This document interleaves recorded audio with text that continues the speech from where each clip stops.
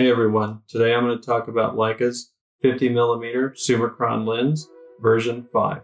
It's a small lens with a pull-out lens hood. What's not to love?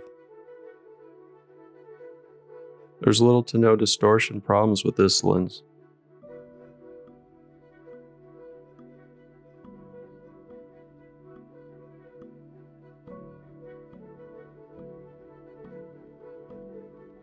How does a 50-year-old lens handle contrast?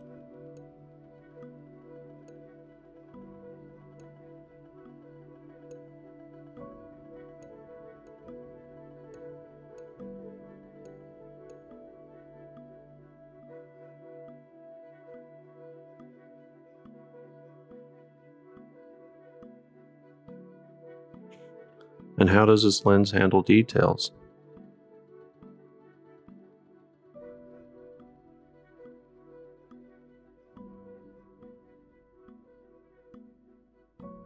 Does the 50 Summicron keep its character on a 40 megapixel sensor?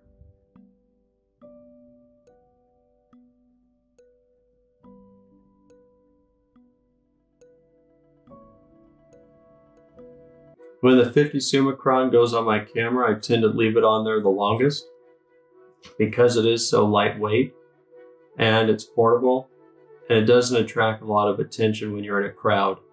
Now, will Leica touch this lens and update it? I don't think so. They haven't in 50 years. If you end up wanting a better version of this lens, you'd go with the 50 Apo. Now, it is significantly more expensive, but it's sharper. It has less vignetting, and it doesn't have the chromatic aberration issues.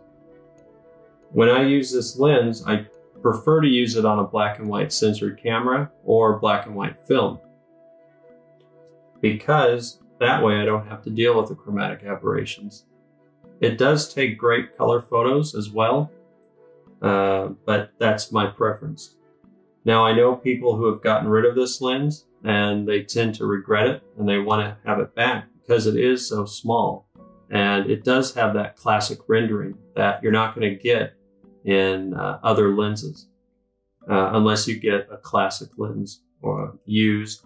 But the great thing about this lens is you don't have to buy it used. You can buy it brand new and they still make them and they have that classic rendering as a lot of used lenses would have.